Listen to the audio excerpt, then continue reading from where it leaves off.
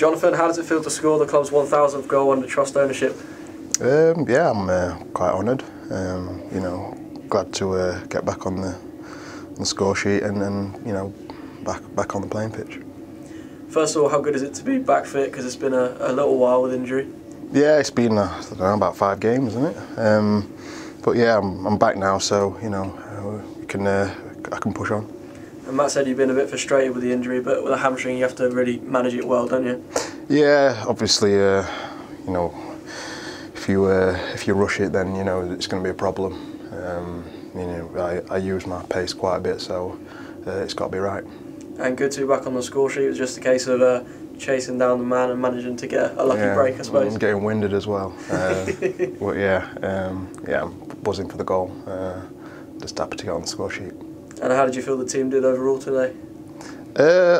Obviously, overall, really good because we got the 3 points. But you know, I think we can play better. But you know, as long as we've got the 3 points in the bag, then you know, I'm happy.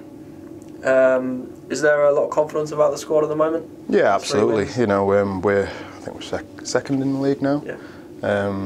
So it's, you know, if we can keep that up, it'd be fantastic.